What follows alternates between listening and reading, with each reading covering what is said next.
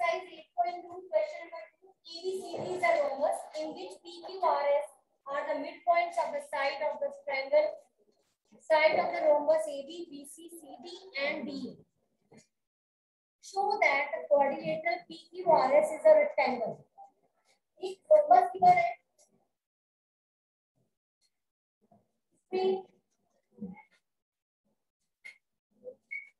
The name of the rhombus is ABCD.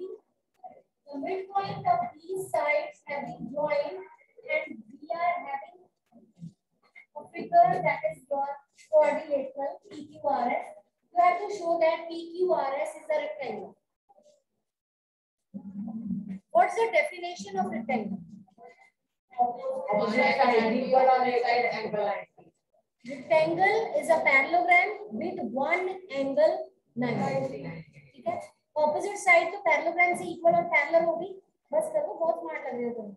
हाँ ठीक है. Rectangle बनाने के लिए पहले parallelogram चाहिए. You will prove that this figure PQRS is a parallelogram and one of its angle is 90 degree. Then it will be a rectangle. ठीक है? Stop writing and listen to me.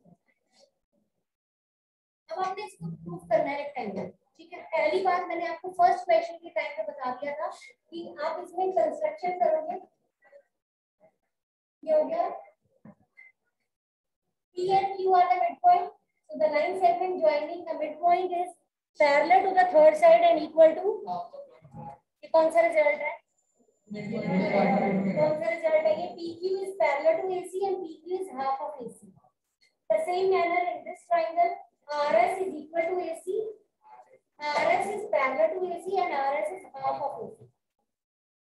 So when you combine these two results, then RS will be parallel to PQ and RS will be equal to PQ. So if one pair of the quadrilateral is parallel and equal, it will be a parallel. PQ RS क्या बन गया? Parallel. Charlie जो भी मैंने बोला आपने सुना? सच बोलो. PQRS बन गया पैरेलल. अब शो करना है कि इसका एक एंगल 90 है. कोई भी शो कर सकते हैं. अब सुनो, 90 के लिए थोड़ा सा लेंथी प्रोसीजर है. यहाँ देखो क्या करेंगे. अगर ये पैरेललोग्राम शो हो गया तो ये दोनों एंगल का सम क्या हो जाएगा? 180. दो इंटीरियर एंगल हो गए, दोनों का सम आ गया 180. ठीक है. अब दोनों को अगर आप इक्वल कर दो तो जाके ये 90 बन जाएगा. अब आपका मेन मोटिव है इन दोनों एंगल को इक्वल करना. अब इक्वल कैसे करना है उसके लिए देखो क्या करेंगे. इसके लिए काफी ज्यादा काम है. पहले सुनो. पहले आप ये स्मॉल ट्रायंगल लोगे. ये पूरी साइड इसकी इक्वल है. AB BC के इक्वल है. क्यों? रोम्बस है. रोम्बस की एडजेसेंट साइड इक्वल होती है. अगर AB BC के इक्वल है तो दोनों का हाफ भी क्या होगा? इक्वल. तो AB का हाफ आ जाएगा PB या BP और इसका हाफ आ जाएगा BQ. तो ये पोर्शन इसके इक्वल आ गया. Now in this small triangle अगर दो साइड इक्वल है तो उनके angle opposite two equal side are equal. रख दो से वहीं पे बीच में डिस्टर्ब कर रहे हो.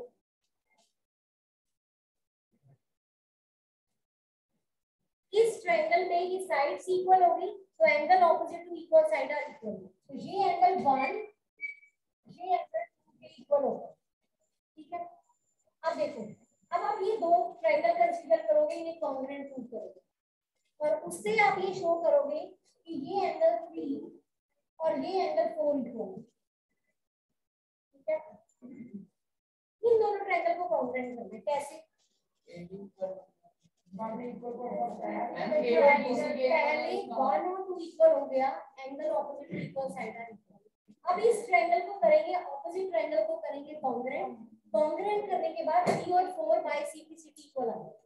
ये करने जा रहे हैं. इन दोनों ट्रायंगल को करना है कॉन्ग्रुएंट. आशना यहाँ पे जब ये क्वेश्चन खुद करने की टर्न आएगी ना तो समझ ही नहीं आएगा करना क्या है. बस वो पैरेललोग्राम खुद करके छोड़ते जाना क्योंकि आना ही नहीं उसके बाद. तो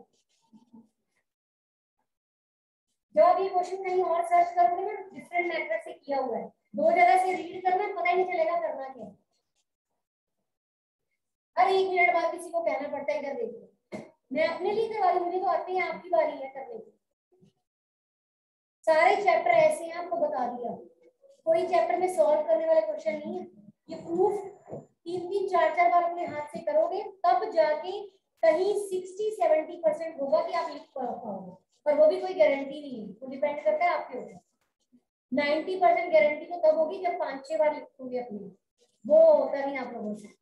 सॉल्व करने वाले क्वेश्चन नहीं होते, ये तो डिफिकल्ट है फिर भी। पता नहीं क्यों नहीं समझ में आता कि आराम से बैठ के ये देखो कितनी क्या हिलते जा रहे हो आप। आपसे पूछो क्या आपको हुआ है? एक सेकंड भी आप सीधे बैठे हो, कभी इधर गिर रहे हो उधर गिर रहे हो, पता नहीं क्या कर रहे हो। 2 मिनट आराम से सुन लो, इतना बड़ा लेक्चर दे रही हूँ मैं आपको। इस ट्रायंगल को कॉन्ग्रुएंट करना है, आप यहाँ देखो। इसको कॉन्ग्रुएंट करने के लिए आप ये कोई भी रूल से कर सकते हो जो आपको समझ आ जाए। पहली बात तो ये पैरेललोग्राम है, तो इसकी ये वाली साइड इसके इक्वल और पैरेलल है, तो एक साइड ये इसके इक्वल होगी, ठीक है। ये पूरी साइड इसके इक्वल है, क्यों? ऑपोजिट साइड ऑफ पैरेललोग्राम या रोम्बस, रोम्बस की वजह से सारी साइड इक्वल है। अगर ये पूरी साइड इसके इक्वल है तो इनका हाफ ऑफ भी क्या हो जाएगा? आपको हाफ लेना है ना, वो बहुत सोच समझ के लेना है। देखो ये पोर्शन लेना है इसके इक्वल, ये साइड को लेना है एडी को लेना है सीडी के इक्वल, नहीं तो नेम की प्रॉब्लम होगी। ये साइड इसके इक्वल, तो इसका हाफ आ जाएगा एएस और इसका हाफ आ जाएगा सीआर, ये इक्वल। ये साइड इसके इक्वल, क्योंकि एडजेसेंट साइड इक्वल है तो उसका हाफ भी इक्वल होगा, क्योंकि ये मिड पॉइंट गिवन है।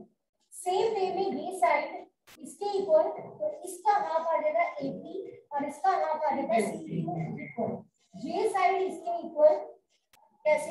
पैरेललोग्राम। या एक और तरीका भी है, रोम्बस दिया हुआ है, रोम्बस की तरह से भी कर सकते हो कि ये वाले एंगल को इक्वल, क्योंकि rhombus is a type of a parallelogram, और पैरेललोग्राम के ऑपोजिट एंगल क्या होते हैं? ये वाले एंगल को इसके इक्वल लेके साइड एंगल साइड भी ले सकते हो, या ट्रिपल एस से भी कॉन्ग्रुएंट। चलो ट्रिपल एस से हो गया।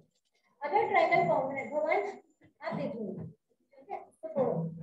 अगर ये ट्रायंगल कॉन्ग्रुएंट है तो 3 और 4 क्या हो जाएंगे? इक्वल। 3 4 के इक्वल हो गया, 1 2 के इक्वल हो गया। अब ये क्या बन रहा है? 180 angles on a straight line का सम 180 होता है। इसे दे दो 4 तक दिया हुआ है 5, इसे दे दो 6। तीनों एंगल का सम 180, तीनों एंगल का सम 180। दोनों को इक्वेट कर सकते हैं। 1 2 के साथ कैंसिल, 3 4 के साथ कैंसिल, 5 और 6 क्या आ जाएंगे? इक्वल आ गए। 5 और 6 क्या बना रहे हैं? अगर दोनों इक्वल है तो ईच विल बी 90। ये 90 के लिए बहुत ज्यादा लेंथी प्रोसीजर है। एक बार कॉन्ग्रुएंसी, एक बार कोइंटीरियर और एक बार ये ट्रायंगल, 3 चीजें करोगे तो जाके 90 डिग्री।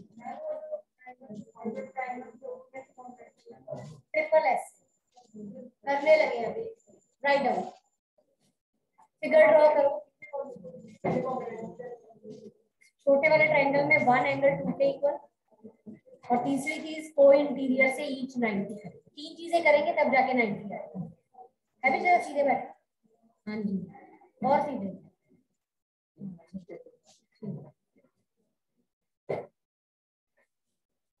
फिगर ड्रॉ कर ली, गिवन लिखो। ABCD is a rhombus. ABCD is a rhombus.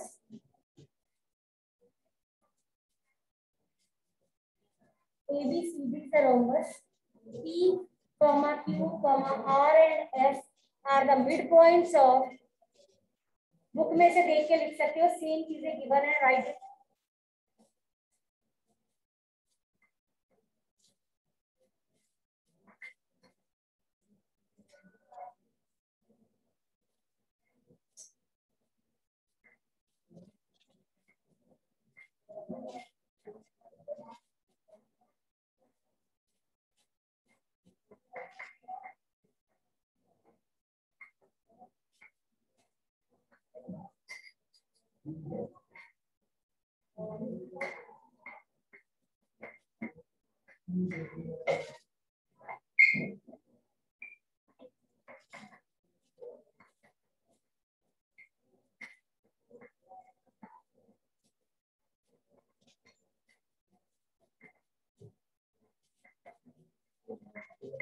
Remember we have done in the first question. किया था ना फर्स्ट क्वेश्चन में। ये क्यों कर रहे हैं? पी क्यू आर एस को पैरेललोग्राम शो करने के लिए। अब इन दोनों रिजल्ट को कंबाइन करेंगे, क्या क्या रीजन आएगा?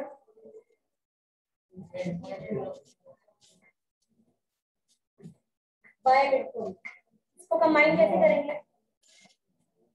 पी क्यू एसी के पैरेलल है, आर एस भी एसी के पैरेलल है, इसका मतलब पी क्यू और आर एस क्या हो गए? पैरेलल, और पी क्यू और आर एस क्या हो गए? Equal. This implies PQ is parallel to RS and PQ is equal to RS. This implies PQRS is the parallelogram. Clear?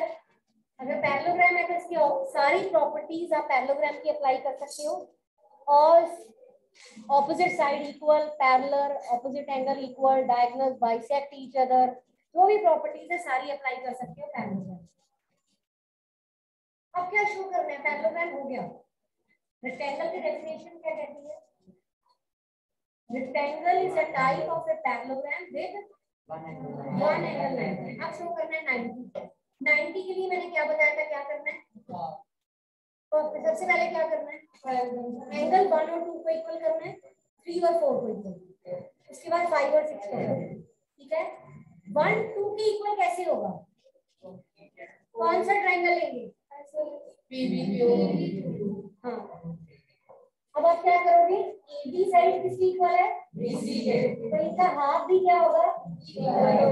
ये लिखा है मैंने, AB is equal to BC, half of B side is also equal, तो BP और DQ equal आ गए। अगर ये side equal है तो BP का ऑपोजिट एंगल कौन सा है? 2, और BQ का ऑपोजिट एंगल क्या है? तो angle 2 is equal to angle 1। Reason क्या आएगा? एंगल opposite to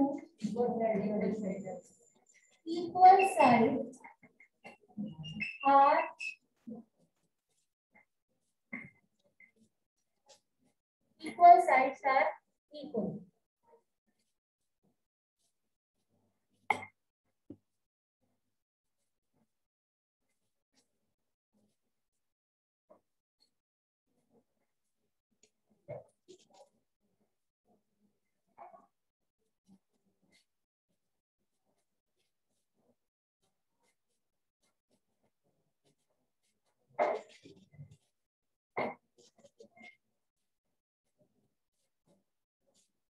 ठीक है, अब कौन सा ट्रायंगल लेंगे?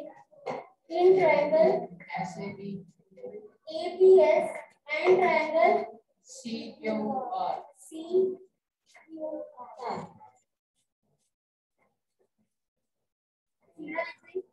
AS is equal to CR।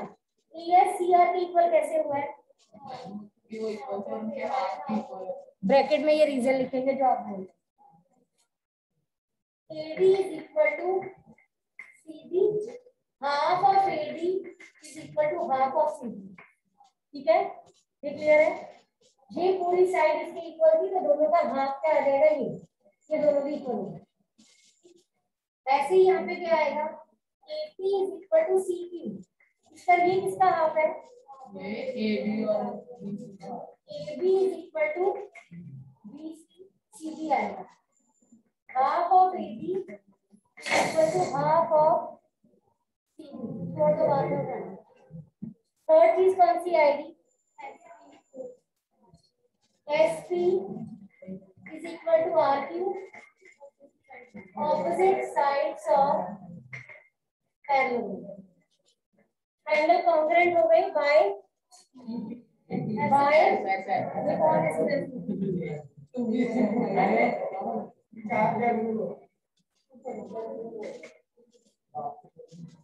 मुंह बंद करना है कि नहीं?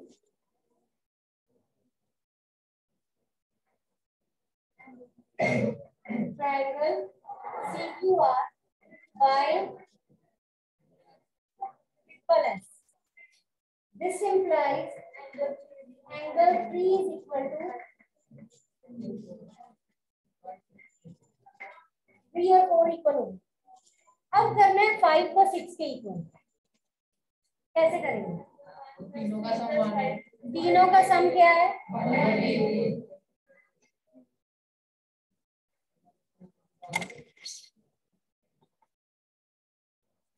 Angle 1 plus 3 plus 5 is equal to 180. Angle 2 plus 6 plus 4 is equal to 180. Angles on a straight line. ठीक है, तो एंगल 1, 3 और 5 का जो सम है इसके इक्वल हो गया 2, 6 और 4। 1, 2 के इक्वल है, 3, 4 के इक्वल है, तो क्या आ गया 5 इज अल्टीमेटली इक्वल टू 5 और 6 कौन से टाइप की एंगल है? 5 plus 6 का सम क्या है 180। 4 metre angles. Twice of angle 5 is equal to 180. Angle 5 is equal to 90. Angle 5 आ गया 90. A parallelogram with one angle 90 is a rectangle. चुप कर जा.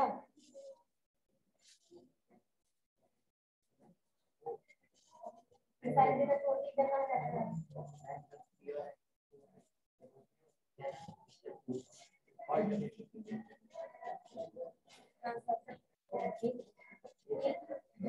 दो पैरेलल लाइन, एक ट्रांसवर्सल कॉमन कट कर दीजिए। बी को कोई और कट कर रहा है, फोर को कोई और कट कर रहा है, एक ही ट्रांसवर्सल भी कट कर दीजिए।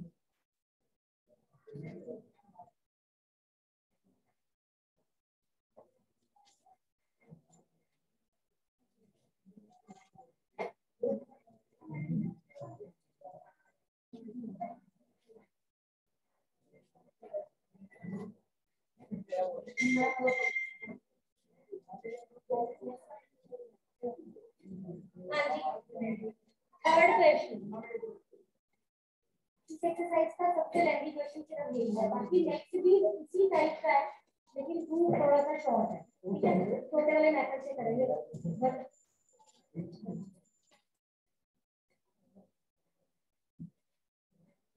थर्ड क्वेश्चन रीड करो, स्टेटमेंट सेम टाइप की है, देखो रीड करो।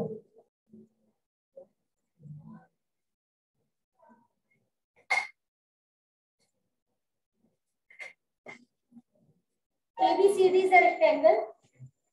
Rectangle given है.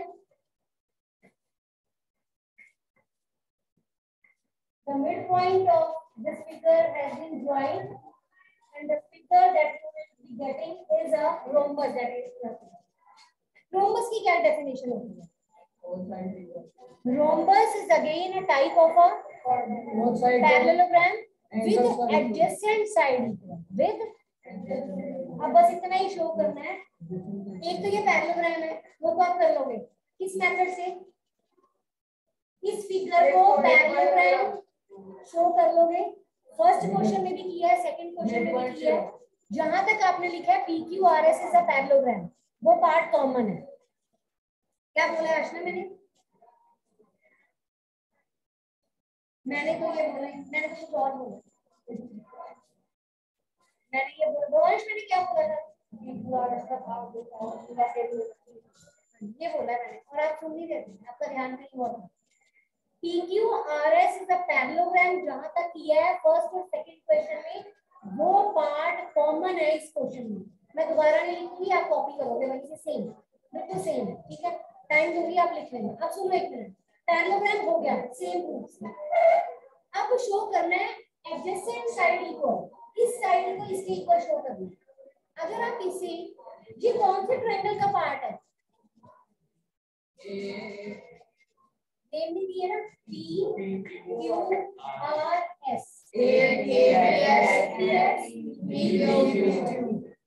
ईच एंगल, क्योंकि ये क्या है? रेक्टेंगल। ये रेक्टेंगल है तो ये वाली साइड इसके इक्वल है, इनका हाफ भी क्या होगा? ये साइड इसके इक्वल। P मिड पॉइंट है, ये वाला पोर्शन इक्वल हो गया। ऐसे सुनो, इधर सुनो, पहले देखो, ये साइड इसकी इक्वल, क्योंकि ये पूरी साइड इसकी इक्वल है ट्रायंगल में, तो उसका हाफ भी इक्वल होगा। P मिड पॉइंट है तो AP और BP इक्वल होंगे। ये एंगल 90, साइड एंगल साइड से ट्रायंगल क्या होगा? अगर सीपी से साइड क्या आ जाएगी? ये इस ट्रायंगल का क्या है? हाइपोटेन्यूज। राइट एंगल के सामने वाली साइड हाइपोटेन्यूज, तो ये बाय सीपी सीटी करो। ठीक है, बस शॉर्ट यही है। इसमें 3 स्टेप किए थे, इसमें सिंगल स्टेप है। पैरेललोग्राम के बाद 1 स्टेप है, वहां 3 स्टेप है। फिगर ड्रॉ करो गिवन टू जल्दी से।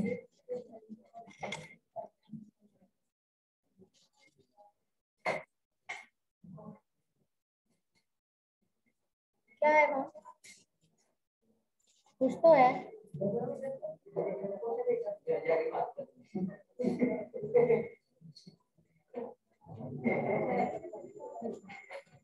सब कुछ बता देना, इसमें 5 मिनट बात करेंगे। चलो लिखो जल्दी, गिवन लिखो।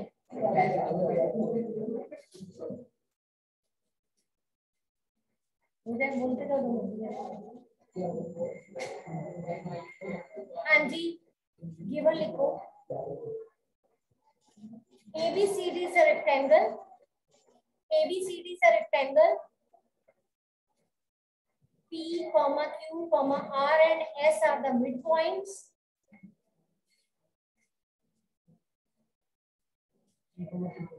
To prove में क्या आएगा? PQRS is a rhombus. जो चीज प्रूव करनी है ना, उसकी डेफिनेशन जरूर आनी चाहिए, तभी पता चलेगा करना क्या। नहीं तो आपको लर्न करने पड़ेंगे क्वेश्चंस। अगर डेफिनेशन आती है तो वो इजी हो जाएगा काम। ठीक है, लिखो। कंस्ट्रक्शन आएगी कि नहीं? कंस्ट्रक्शन आएगी। क्यों आएगी? क्योंकि पैरेललोग्राम में चाहिए। ठीक है, लिखो construction. Join AC, join AC। अब प्रूफ में वही सेम चीज कॉपी कर लो। कहां तक? PQRS इज अ, कर लो जल्दी से। इसका नेक्स्ट में लिख देती हूँ।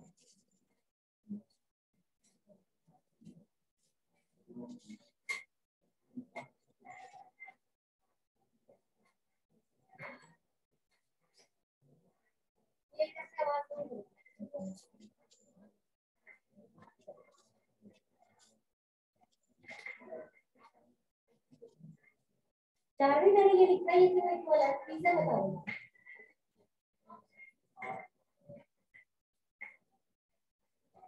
ये पोर्शन इसकी इक्वल है, क्यों? क्योंकि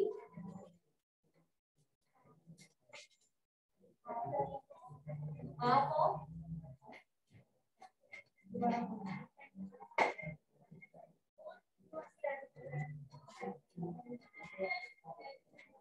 ये बोलो, सौम्य बोलो। ES BQ के इक्वल क्यों है?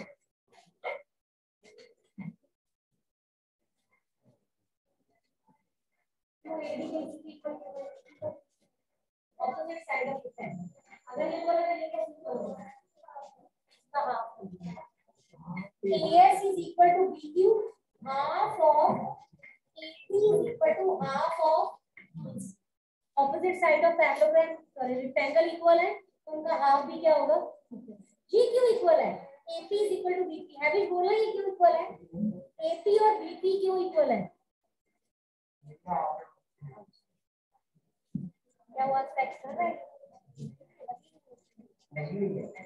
लगा लो, शायद BP आ जाता। जो इक्वल है P is the midpoint of AB. P is the midpoint of A. ये पता चलता है कितने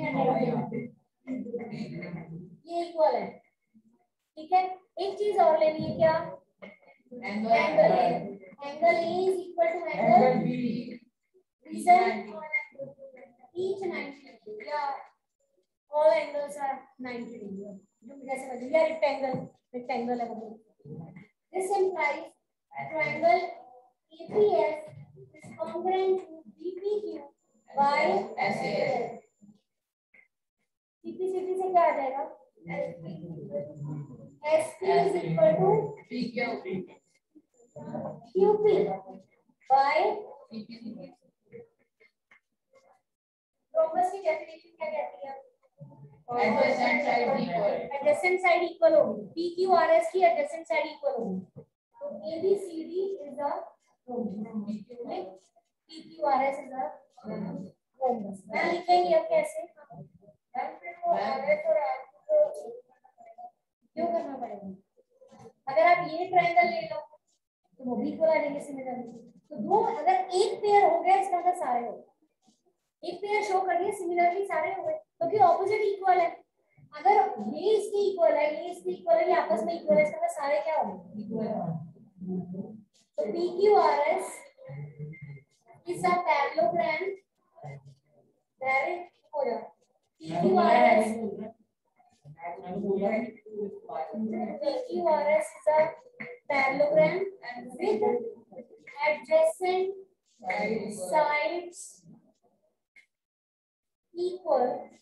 This implies PQRS is a unit definition.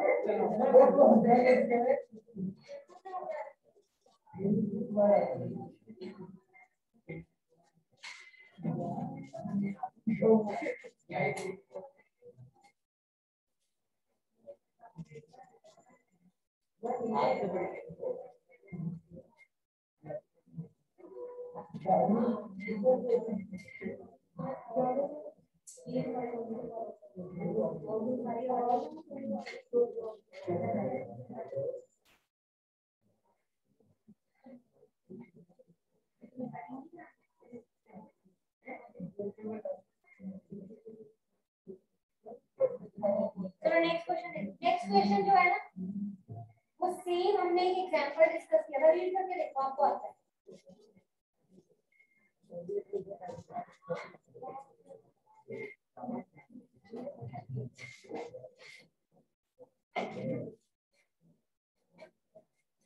हाँ जी done, third question done.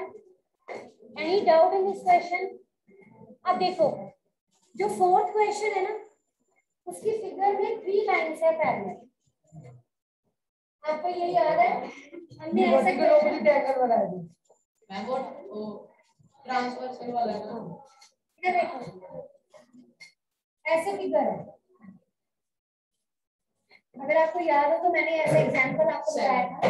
Example याद देखो ये 3 लाइंस है, ये लाइन इसके पैरेलल है, ये वाली मिडिल वाली लाइन इसके पैरेलल है, तो ये 3 लाइंस आपको पता क्या होगा, अगर इसको ज्वाइन कर दो ये तीनों लाइंस पैरेलल है, ये मिड पॉइंट गिवन है, ई जो है मिड पॉइंट गिवन है, हम एक्सटेंड हो रहे हैं बाहर तक, है कोई बात नहीं, ठीक है एक्सटेंड कर लो या ऐसे भी कर लो, A B C D, अगर E मिड पॉइंट है then you have to show that F is also the midpoint of B। Parallel show करना है, पैरेलल शो करना है, मिड पॉइंट शो करना है, पैरेलल है मिड पॉइंट शो करना है, कौन कन्वर्स ऑफ मिड पॉइंट। यहाँ देखो ये ट्रायंगल है, ये ट्रायंगल है, ये मिड पॉइंट है, ये साइड इसके पैरेलल है, मिड पॉइंट में दोनों ही मिड पॉइंट होते हैं और साइड पैरेलल हो जाती है। कन्वर्स में एक मिड पॉइंट दिया होता है, एक साइड पैरेलल होती है, दूसरा अपने आप मिड पॉइंट बन जाता है, ये कन्वर्स ऑफ मिड पॉइंट, समझ रहे हो। मिड पॉइंट थ्योरम में किसी ट्रायंगल के साइड के ऊपर 2 मिड पॉइंट ऑलरेडी दिए होते हैं, लेकिन यहाँ पे क्या गिवन है 1 mid point, so this is the converse of mid point. ये क्या है अब देखो ई मिड पॉइंट है, ये लाइन इसके पैरेलल है, तो हम अगर इसको जी नेम दे दें तो by converse of mid point theorem ji will also be the mid point of AC, बन गया जी मिड पॉइंट। अब इस ट्रायंगल को छोड़ दो, इस ट्रायंगल में आ जाए, ये ट्रायंगल बन रहा है, ये लाइन इसके पैरेलल, ये mid point, again by the converse of mid point theorem F is the midpoint of similar example given है और एक कंसेप्ट भी गिवन था जहां पे पहले आपको बताया सेम है। तो ये आपका फोर्थ क्वेश्चन आप होमवर्क में खुद लिखोगे, है, 2 बार कन्वर्स ऑफ मिड पॉइंट लगना है. E mid point given है, then G will become mid point. Then in this triangle, if G is the midpoint, then F will become the midpoint by the converse of midpoint. ठीक है, clear है. F ये जो fourth question है ये आज आप होमवर्क में करेंगे. ठीक है, नेक्स्ट क्वेश्चन है क्वेश्चन नंबर 5. रीड करो सर, रीड कर लो एक बार, कम से कम 2-3 टाइम्स रीड करो पहले. वो भी सेम टाइप का. अगर आप ये चीज समझ गए हो उसमें भी यही कंसेप्ट लग रहा है. रीड कर लो भवन, आराम से बैठ.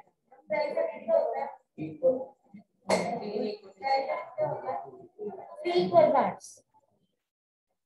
3 equal parts.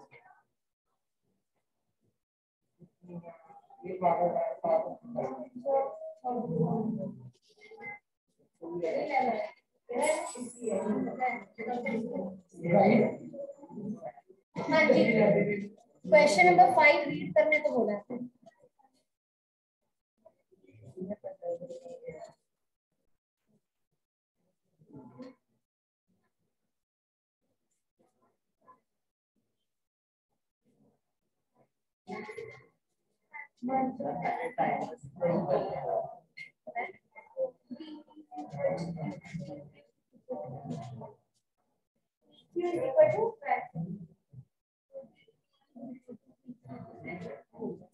तीन पार्ट वही शो कर. सेम टाइप का क्वेश्चन है. काव्य क्या वो ठीक नहीं? ट्रायंगल कंसीडर करना है. ट्रायंगल कंसीडर करके सेम मिड पॉइंट का कन्वर्स अप्लाई करना है. पहले एक ट्रायंगल में लगाना है, फिर दूसरे में दोनों रिजल्ट को कंबाइन करके तीनों इक्वल हो जाए. आप ये बता सकते हो प्रूफ क्या करना है? BP is equal to PQ is equal to given और टू प्रूफ लिख लो. कल करेंगे प्रूफ, तब तक आप फिगर ड्रॉ करो, गिवन और टू प्रूफ लिख लो. ऐसा फोर्थ क्वेश्चन करना है. पता क्या करना है? होमवर्क है ये, पता है ना? मैं करवाऊंगी.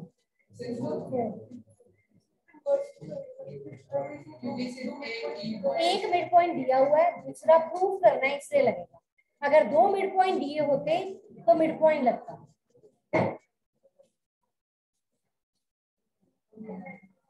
हाँ जी, रोल नंबर 1 28 29 33 रिधिमा 45.